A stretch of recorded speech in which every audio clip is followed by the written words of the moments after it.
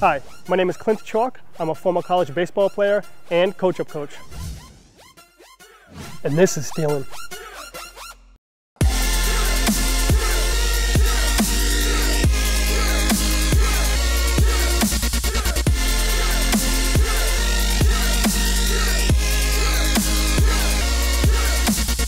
It's important to learn how to steal bases because it puts you that much closer to home plate and winning the game.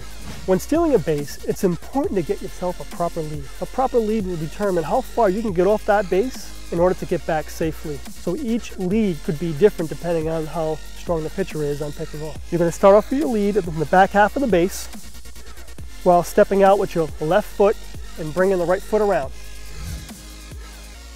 You're going to take half steps for the rest of your lead, making sure that the feet are in contact with the ground at all times.